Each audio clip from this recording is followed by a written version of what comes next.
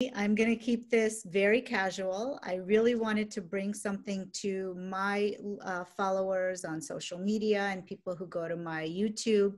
And I have a lot of questions for you. We're going to keep it light and simple, but I want you to introduce yourself so that everybody knows who I'm talking to. So if you can give me a brief bio, that would be great. You want the official or the fun bio? Give me the fun bio. We're not going to keep this official. We're going to do this light and fun so that it's enjoyable and people can then go to my social media or your social media and they can ask us questions and we'll follow up. Okay. Well, as you know, I am a psychologist in LA, just where you are at as well. And I specialize in transgender care. That's pretty much all I do. And the fun thing about my work is that I get to meet all the amazing, great people that tend to undertake transition, or maybe not, you know, to each its own. It's kind of a personal thing, as you know, highly, highly individualized. So that's the best part of my job. Another thing that I absolutely love doing is, as you can see behind in my home, all the books, a big book nerd. And a lot of people don't know about this, except for some of my clients, because I do have books on the subject in my office, is that I am a huge, huge tarot and anything that's witchy and occult fan. Huge. Wow. I did not know that about you. Pretty cool. Yeah. I should do your tarot reading one time. Yeah, I'd love that. I've never had one done. Really? Really? Ooh, that can be exciting. I would love that. Yeah. You know what you could learn about yourself, right? Yep. Okay, well, that was very interesting. I didn't know that. So, how did you get into this specialty, into the transgender specialty? You know how many people ask me this? And every single time I think I must have some amazing, crazy story, how I stumbled into this, or how I had a calling or a dream one day. You know, everybody has like this great story. Yeah. It's pretty simple. You know, I was doing internship after master's degree, and my first client was a trans-identified woman, and it just went from there. I just fell in love working with this type of population, people questioning their gender, trying to figure out their sense of identity. And I think what really got me into it is I had some of my colleagues at the time who felt that it was a big deal to change gender. And I personally didn't feel anything about it. I thought, if you can learn Italian and move to Italy and call yourself Italian, what's the difference? You know, type of attitude. So I just kind of picked up and, like I said, fell in love with it, and it's been with me ever since. So not that of exciting story, but maybe one day I'll create some crazy narrative of how I found myself in this profession. Well, that's very interesting. I did not know that about you either. Although I have known you for a while, I don't think we talked about any of these things. So this is going to be fun. Yeah. So I get asked all the time, explain what transgender means. Okay, how much time do we have?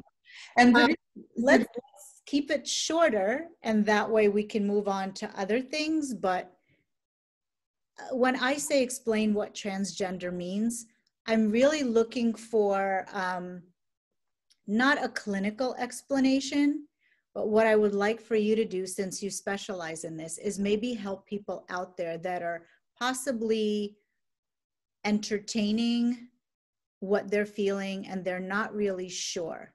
So maybe a less clinical version would help them understand more, you know, maybe that could be me, or no, that's not me, or maybe I need to see someone and take this further. Yeah. You know, I say it's going to take a long time because it's very difficult to use the word transgender today, because the word has taken on such a huge umbrella term. And in many ways, it became a problem.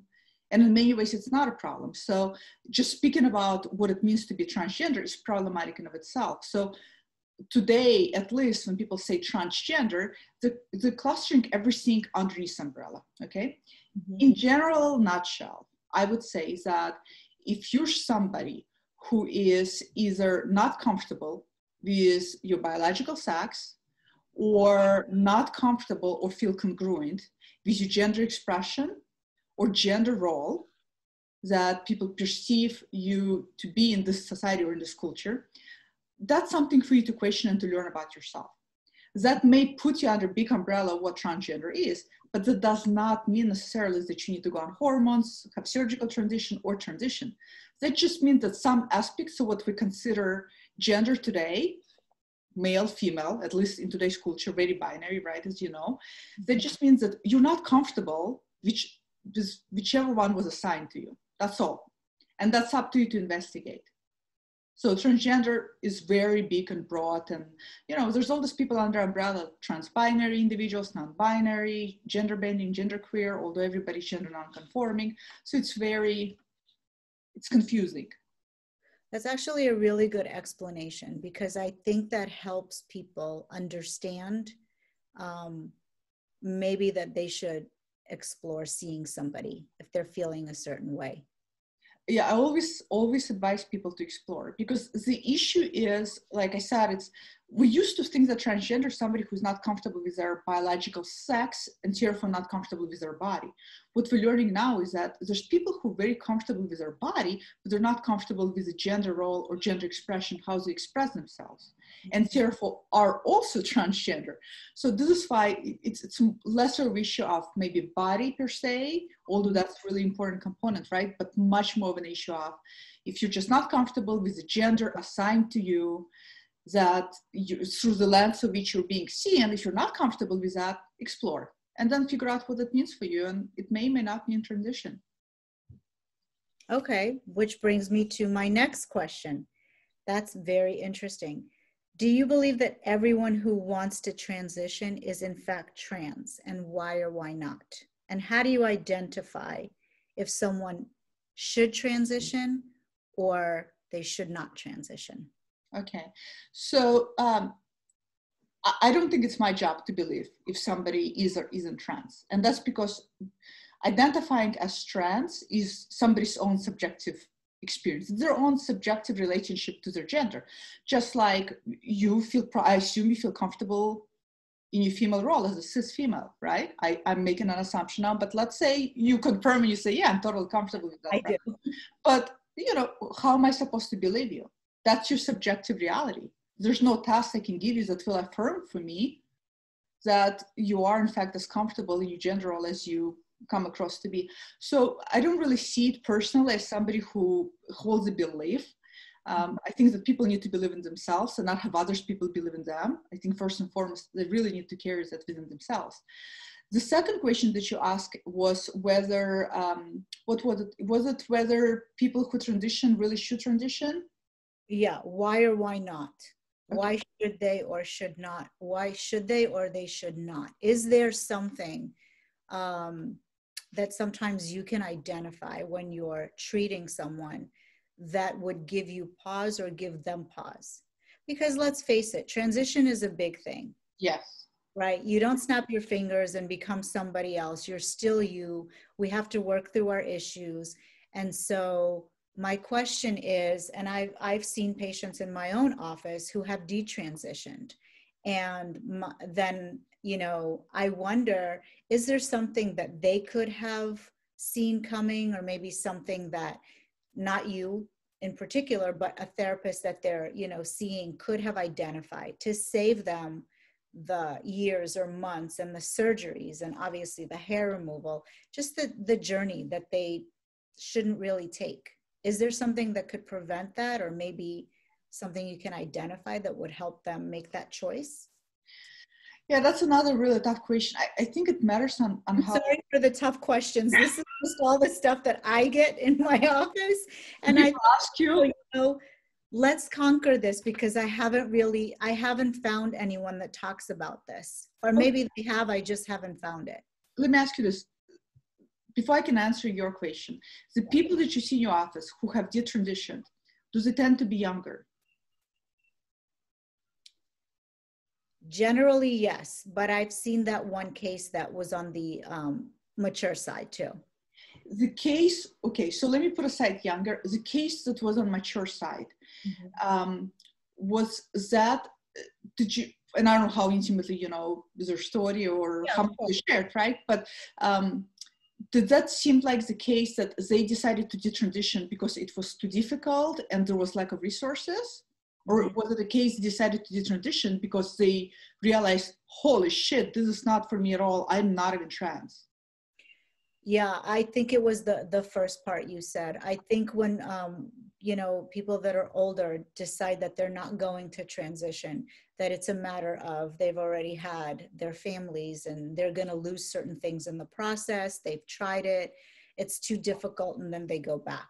Okay, so this is very, very important distinction, and I'm glad you shed some light on it, because this is huge when we talk about detransitioners, because we don't want to cluster the light under this and says that, you know, transitioning of itself doesn't work, right? Because it obviously does work. And I'm seeing exact same thing that you just talked about, where the statistically people who did transition, if they're older, the only cases I personally seen are the ones where it was too hard.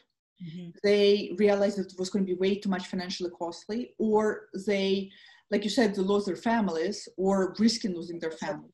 There's too much. Also, because the testosterone has really done its own number on them. Usually we see it with trans women too, right? Where they just realize they may need that much more work to put in the passability, and being passable is important to them. Yes. So I see all of those things, but I never see anybody who identifies as trans-binary, right? Because that's surgical transition, for most part, is for a lot of trans-binary folks, and some non-binary, but we're talking about upper part of the body, where people will transition and then they just say, I regret it. But I do see that with much younger population, okay? And the reason why I think I see it with a lot of younger, I actually did a YouTube video on my channel about detransitioners and what can we learn from them. And I think what I tend to at least observe in this younger population talking about it is that a lot of things. One is, unfortunately, we live in a culture where we want quick fixes, right? We want everything now. Yes. So we rush into things. I'm glad you brought that up. That's like the biggest. Everybody, I see so many youngsters today reach out to me, and I'm talking about, because I only work with adults, 19, 18 years old, 20 years old, who say, I just watched so much YouTube video, somebody transitioned so quickly, you know, I want to do it right now, I want to do it quickly. It doesn't work like that, right? So I'm also seeing a lot of people who are confusing their challenges with their gender expression with the need for transition. Gender expression, if you have an issue with gender expression, experiment, try on different things, try on different pronouns, or try on even how you express yourself with clothing. Maybe you fall somewhere in between androgynous representation, right? There's really no need for hormones. So that's another thing, is that I think younger people have forgotten how to sit with themselves and to listen to their inner voice. You know, that inner voice you and I grew up with, where, you know, before you make decision, you sleep on it, and then you sit down, and maybe you have a drink, and then you sit down the next day, and then you like attune yourself. Sit out a little bit. And you have this like gut feeling, yes or no, right? Yeah. Today, we don't have gut feelings. Most people don't have it because everything is so heavily artificial intelligence, all of the social media and everything. So we see, and we're accustomed to seeing and getting it. So now they see it and they're like, oh, that's going to be me. That's how I'm going to turn out. This is how it's going to work out. And they started out, and then they realized that, holy shit, this doesn't make me feel comfortable at all. I'm not a guy or a girl or non-binary. This doesn't feel right. And they turn back. And it's really unfortunate. I'm so glad that you're talking about this. This is such a huge moment right now. And I think we need to emphasize that they really need to take their time and dissect things, rather than looking at a YouTube video and seeing someone go through a transition and expecting that now they are going to become this person instantaneously. But the reality is that YouTube person could have gone through a longer process too. What we see today isn't real time. Exactly. So I keep telling people, especially if you, again, I work with adults, so I can't go anywhere below 18. Anywhere, as you know, we don't develop our prefrontal cortex until we're about 24, 27. It's the part of the brain that helps us make decisions, helps us realize consequences of our decisions, right? This is why we see people even into their early 20s drive like crazy after drinking, right? And we wonder, you're old enough, why are you acting like a teenager? That's because this part is not developed. So they're not thinking about consequences, right?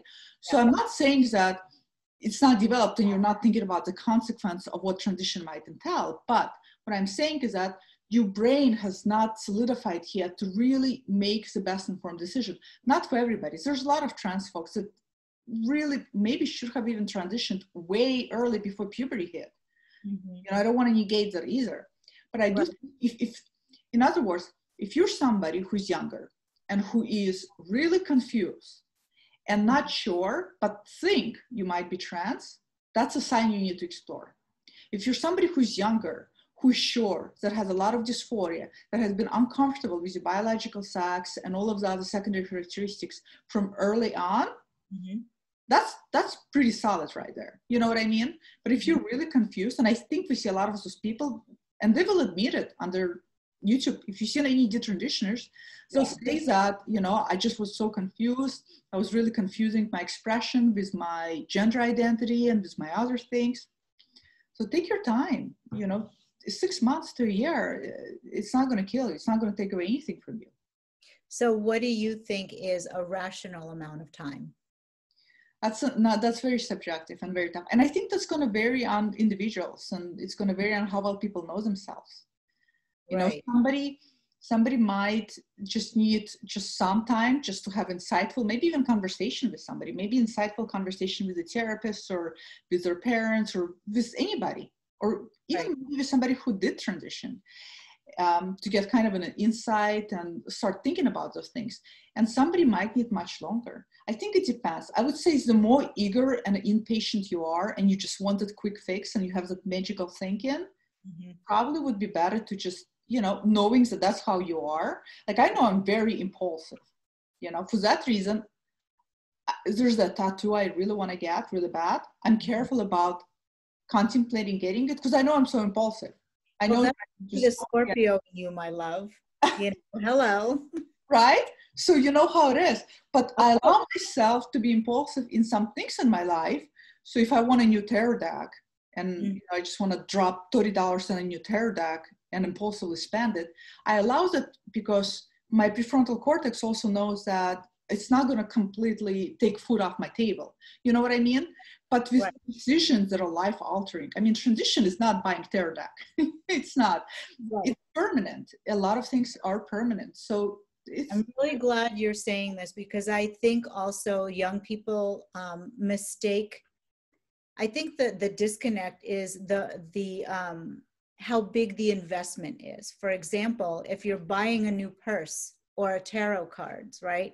It's not a huge investment. This is something huge. And I don't mean financial, just financial. I mean an investment. I mean, it's time consuming. It's a process. So you're absolutely right. And I think that really helps, that young people need to really process the investment that they're making. Yeah. And there's, like I said, I don't want to negate a lot of people who just have an innate know, and they know they're sure. And that's great. If you're certain and you have done your pros and cons thinking, and of course, go for it. I think I'm always respecting this, you know, body autonomy. That's why I do evaluations for free for trans community, because I respected body autonomy and choice. But I also see, I mean, this is just byproduct of today's generation. You know, even me now, I want that quick, you know, quick and now, and I can't wait. This is why I love Amazon Prime so much. Nobody even waiting for books anymore. We all do. Tomorrow. And then when it says you can get it tomorrow, you're like, who are you kidding? What do you mean you can't get it tomorrow? I know, it was supposed to be here yesterday. See? So, let me just go back and say again to the audience that you do free evaluations. Yeah. So I'm going to put for California and Florida residents only. California, Florida residents. This is great. So I'm going to put your information when we're done with the Zoom so that people know how to access your website and how to find you. And you're an amazing resource. So I'm really glad that we're doing this. So let's move on to our next question. What do you say to someone who's struggling with their identity? I'm assuming we're talking about gender identity, because identity is huge, right? It's like a pie chart, and you know, gender is only part of it. Yep, we can get into that a little bit, but yeah, someone who's struggling with their identity. I see, if you're struggling with it, struggle is a good thing. Welcome the struggle. Struggle is like that knock on the door, you know, the tension that's telling you, hey, there's something about you that you haven't really realized about yourself. And it's past you. And so I'm here to help you realize that it's past you, so you become aware of it, so you can embrace it. So I think struggle is a good thing when we're struggling with any parts of our identity: career identity, identity as a mother, identity as a partner, identity as a friend, you name it, right? That struggle is a sign. And I think those tension signs, those things that make us grow. We never grow when when things flow, we never grow. No, because there's nothing to stretch. So I say, welcome to struggle, and, you know, take a look at it and don't be afraid. It's in you already. It's not going to go away. I love it. I love that answer.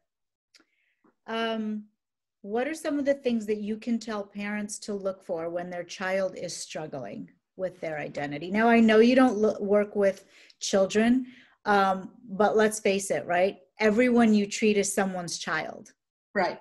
And it doesn't matter how old they are. Sometimes families will struggle with that person, or the person struggles with the family based on their struggle with their identity. So what advice can you give them to help them when they're struggling? I think for most parts, and you're right, I actually had parents of adults contact me about their adult children. So I agree with you. You know, once a mom, you're always a mom. Once a dad, you're always a dad. You know, you're always a parent. For some parents, it's tough. You know, I always tell people that, listen, your parents probably, if they're struggling with it, that's also a sign that they probably have your best interest at heart. Chances are, yes, there are families who are just completely against anything that isn't outside of, you know, heteronormative binary worldview. Right? Of their own norm. Yes, they exist. But in general, if your parents if they trying to understand, they're trying to meet you halfway, but they're struggling, they don't really get it, that's not a bad thing. That just means that internal muscle they have about understanding what gender is, it's not massaged yet because they're of different generation. And for you and me, who are cis people, who take our gender for granted, I bet you take your gender for granted, because I do. I never think about it unless, you know, I stumbled into misogyny or other aspects of. Correct. But other than that, when you and I wake up in the morning, chances are we don't even think about it twice, right? It's natural. So for people who are cis, and most parents are cis, it's very difficult to even envision what the struggle might be. You know, so just give them time. And I always say educate.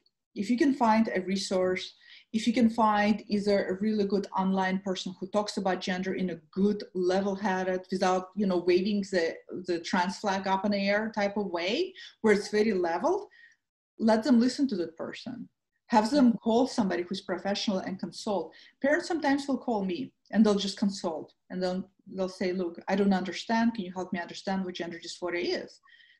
And we talk. And sometimes, you know, just talking and getting a little bit more informed helps a lot.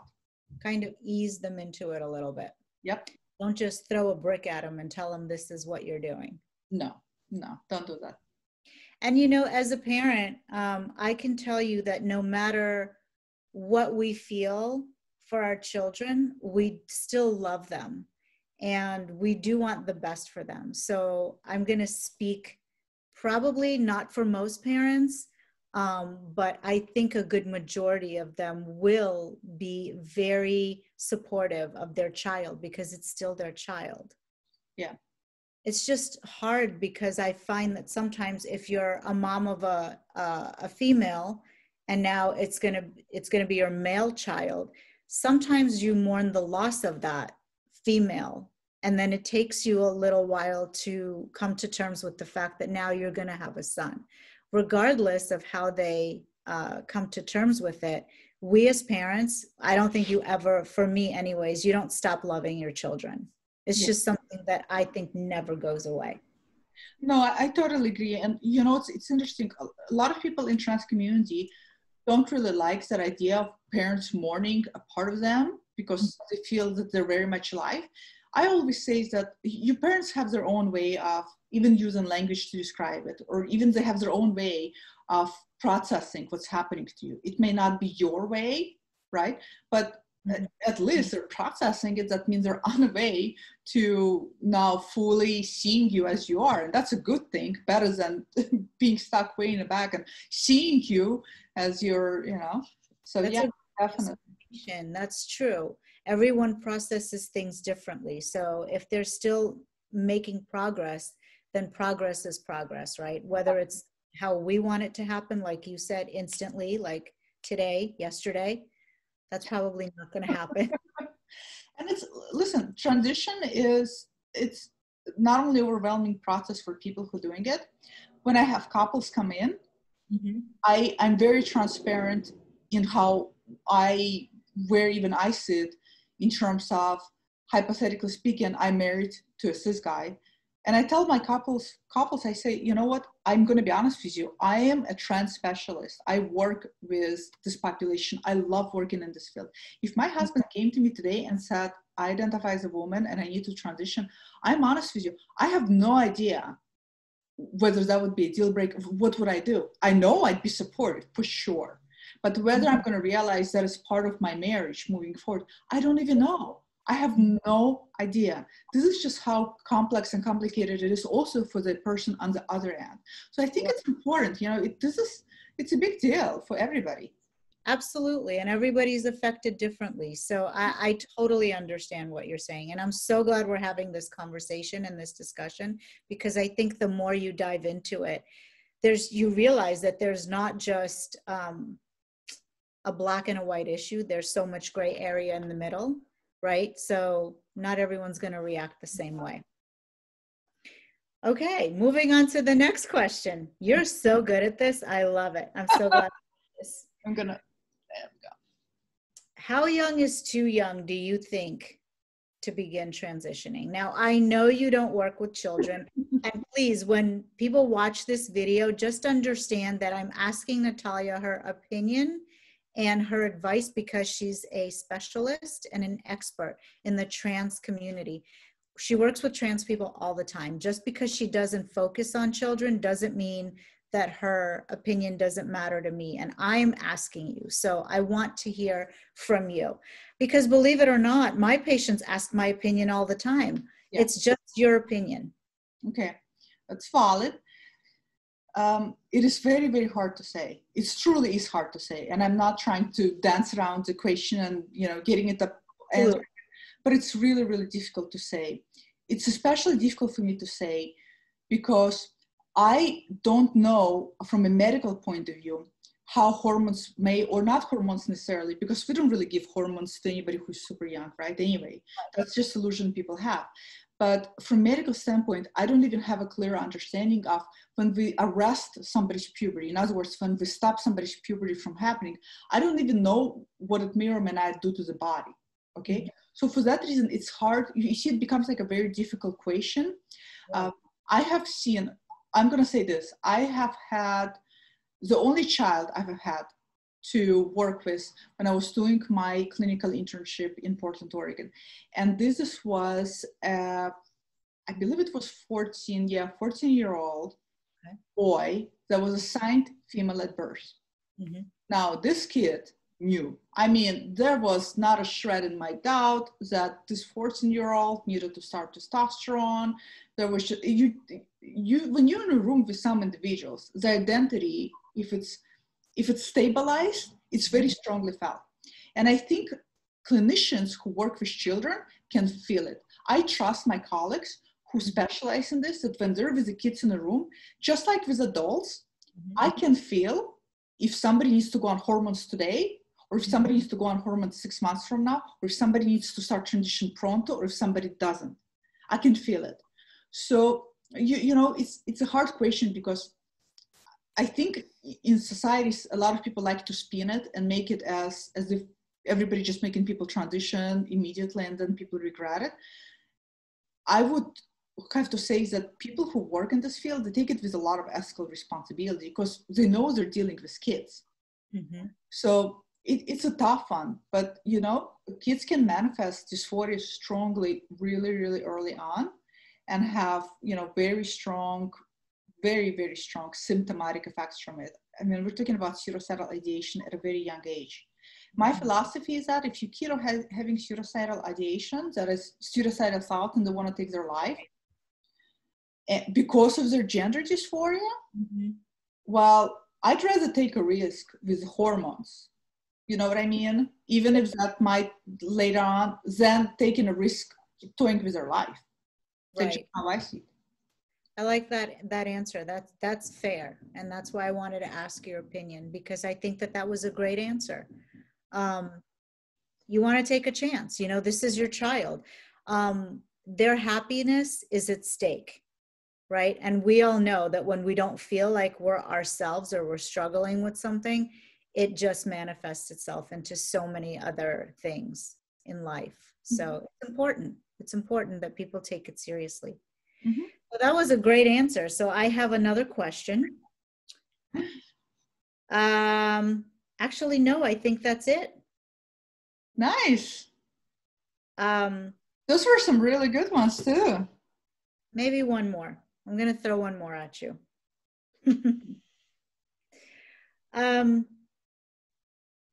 What is the biggest challenge you see in people who transition? Money. Simple. Money. Unfortunately, we live in a world, we live in US where healthcare is a privilege. It's not a right. We think it's a right. It's a fucking privilege. You know this, right? You know this because I know this, right? The better healthcare you have, the better coverage you're going to have, the better doctors you're going to see. Of course, the better financial resources you have, meaning just plain money. Right. You're going to get better access to even top tier of professionals who are even that much better. That's just reality economics of the world, unfortunately. So I say money is always the biggest obstacle. And one of the biggest challenges, more than anything else, because when people say the biggest obstacle is, especially for trans women, is passability or not being able to pass, right. I say no, because I've seen football players magnificently transformed. When you have access to resources, right, the world is your oyster. It really is, and it can go a long way. So I say money. Unfortunately, yeah, it sucks, but it's money. So let me ask you this. Based on your answer, what would you tell people who don't have access to all the resources and money? Or is there something that you can maybe share with them, a link, a resource? What do you say to someone who says, I just don't have the money to transition? Fortunately, there's always shortcuts in life, right? There's always, and when I say shortcuts, that's why I love you. You just come up with answers. Well, listen, there's always, I know this because I came to this country when I was 13. My parents, we had nothing, right? I now hold a PhD. Did I have money to pay for my PhD? No. I'm not even going to tell you how much of a student loan I have behind my back. It's not even funny. You're going to think that I'm stupid to purchase my PhD with that money. I'm not sure I'll ever pay it off. But I took out a loan because it was important to me. I'm not saying that people have to take a loan, right? That's not the point. The point is that if resources is an issue, then sit down and create a very good roadmap for yourself. There's still a lot of providers that do really good, solid care at far less. Find them. Do your research. You just have to put in a little bit more effort and find those individuals. You know what I mean? You just have to, like with you right now work with several insurances. Yes. That's great. You know what I mean? So there's always avenues. There's always things. There's like me, I provide those evaluation letters for free. Somebody could say that I contacted one psychologist. They said they have to see me for 6 months. It's going to be, $200 an hour for 6 months. I can't afford it. I'm done. Right. Or somebody else can say, okay, I'm going to see what else out there. And they search, and then they go, oh, she does them for free. There you go. You just saved yourself money. So when I say shortcut is really what we make out of it, right? What you're going to put into it. Unfortunately, sometimes the shortcut can kind of stretch your process of transition, okay? Which is also a good thing. There's silver lining in that because that gives you more time to integrate your sense of identity. rushing through transition. And that, I mean, people who want to go through, and a lot of my clients go through transition year to year and a half. They have resources, year and a half, they're done. But that's physical part of transition. Integration still has to happen. So then they now have to integrate, see? So it's you choose, right? You can integrate first, but then you can have those physical benefits of transition and you feel more holistic. Or you can go through physical first, but then you go through integration. So there's double sides to it, but there's always things out there. Just have to look for it. There's millions of people who have transitioned, you and I know them, who don't have a penny behind their back, who look amazing. Yeah, I agree with you. There's something about being resourceful, right? When you don't have access to money. I heard your story. My story is very similar. You know, I ended up doing this by accident. But what an accident. It really, like, literally what you do. I'm just imagining what you do. Like, how would it play out as an accident? One day you went for your own hair removal and fell in love? Not at all. I actually, this is an interesting story. I worked in corporate and I was harassed. And I decided in my 20s that this is really not what I want to be doing for the rest of my life. And my company filed for bankruptcy and I got laid off, and it was a blessing in disguise. So I had a choice, like, what do I do with my life now? Do I just go ahead and get another corporate job? And I was about 25 at the time. And my aunt worked in a salon and she said, you should look into electrolysis. You make your own hours, you work with people you want to work with. And I said, what the heck is that? I never had any hair removal. And believe it or not, the next day I was registering for electrolysis school in Queens, New York. Don't have any idea what prompted me to do it. I couldn't tell you today for the life of me why I went and gave them cash deposit and said, fine, I'm doing this. I don't know anything about it or what it is, but the fact that I can be my own boss and, you know, treat the people that I want to treat and not be harassed was good enough for me. And never in a million years would I have said that this would have led me. This has been 25 years in the industry to where I am right now. Oh my God. You know, our stories are so similar because I was working for corporate in my 20s. And kind of similar thing where one day something happened and I said, I'm never working for anybody else. I can never dictate somebody my salary or my title, or especially when I earned it. And I said, I'm going to go and master in psychology. You know, can't be bad. Psychology. I want to be sex therapist. I said, oh, I can talk about sex all day. That would be so great. And here I am. So I think that's, you know, you got to find something that drives you, the driving force, and just go with it. And for some people, it's their gender, part of their gender past. Unfortunately, I say unfortunately because we know the transition is not something somebody just, you know, wakes up one day and goes, hey, I'm just going to go ahead and do this. Considering how strenuous it is and how much it costs, it's not a walk in the park. So it's challenging. But some people, when they're really, like you said, resourceful, it's amazing. It's amazing what people can accomplish, way more than people that have resources. I agree. And there are a lot of hidden little resources. You know, for example, insurance companies, I know this because I've spoken to a bunch of people about the insurance industry. They will cover a lot of things for trans people, but you have to get on them. If you go into, you know, a conversation with someone from your insurance company and they say, no, we don't cover that. And you say, oh, okay, great.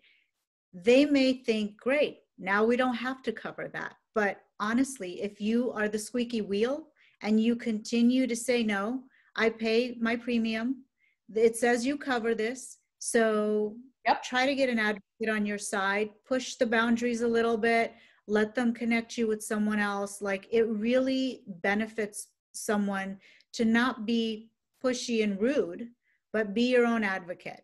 Push for the things in life that you really need the most. Exactly. With a positive attitude. And I guarantee you'll be surprised how many times the doors open. You know what the trick is? Do it when you're in a bitchy mood. Make those phone calls when you're in a bitchy mood.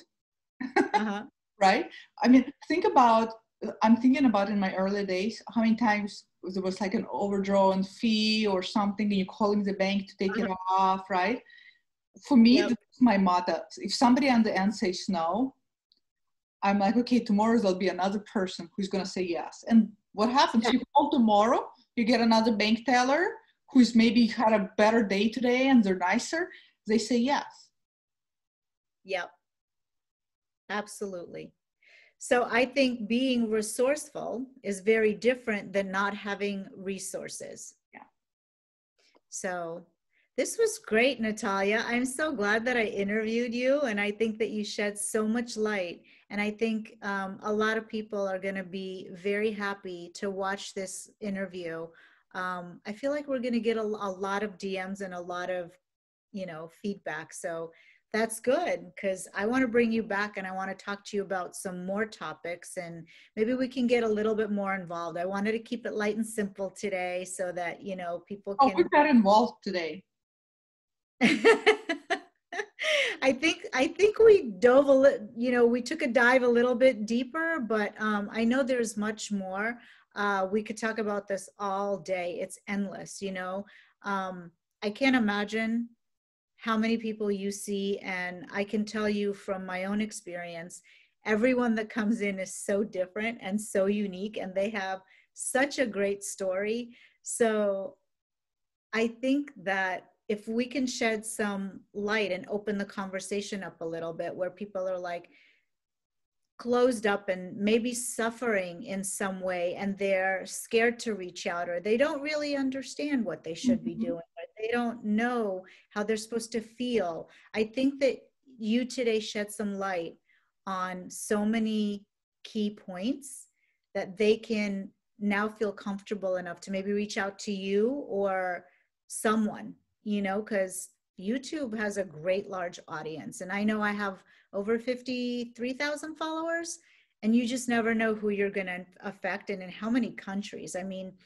I don't know about you, and I know that you only can treat people in Florida and California, but I get DMs and emails and messages from people all around the world. So Here, the same here. And it breaks my heart that I need to figure out a way is that maybe I can help them, something on my agenda. But I agree with you. I get people from India, from all over, from Australia, from all over the place. A lot of people from so UK.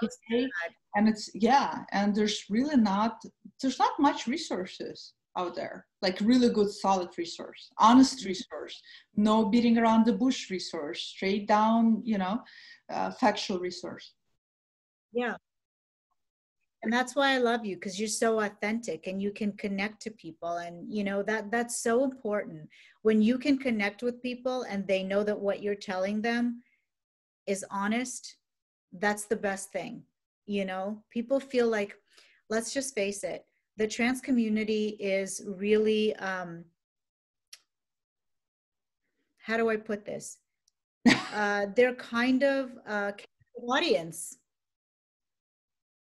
right? In so many ways, because if they reach out to someone and they get their information from someone who doesn't have their best interest in mind, they might head in that direction and then learn down the road they spent money, they followed that path, and it didn't really serve them.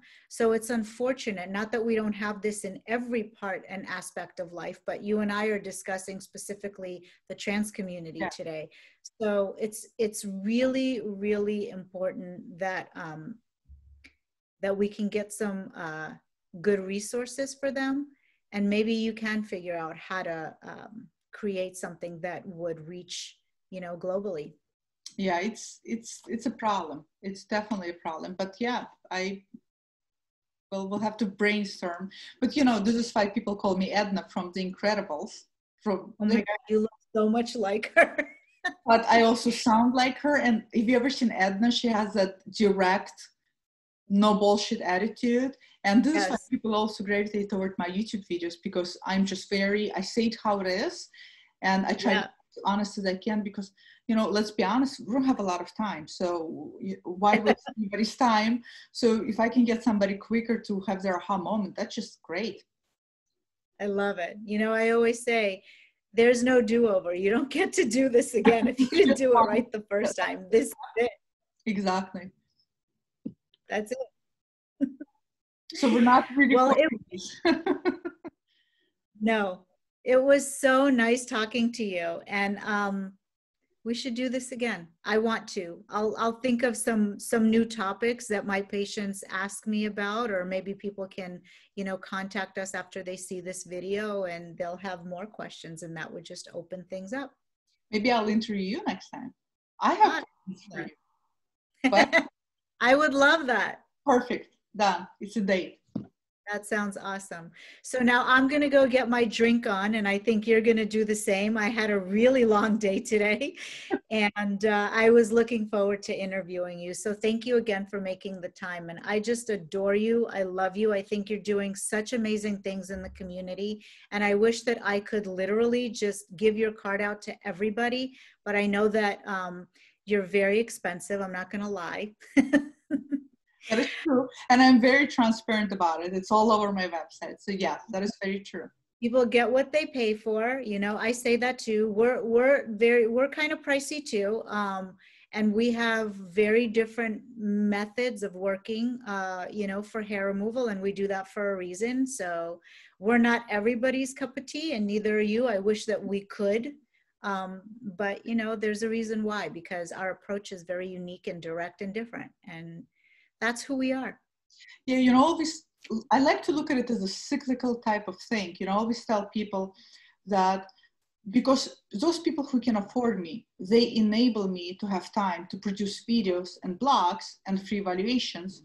So that way you can benefit. So it's like a cycle of everybody helping each other, So I think that's important to take a look at it as like a holistic model. And I agree, not everybody's cup of tea, and that is completely okay.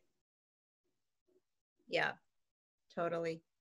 Well, thank you so much for tonight. I really love talking to you, and we're going to post this video, and hopefully we'll do this soon. Perfect. All right. Take care, my love. Bye. Bye.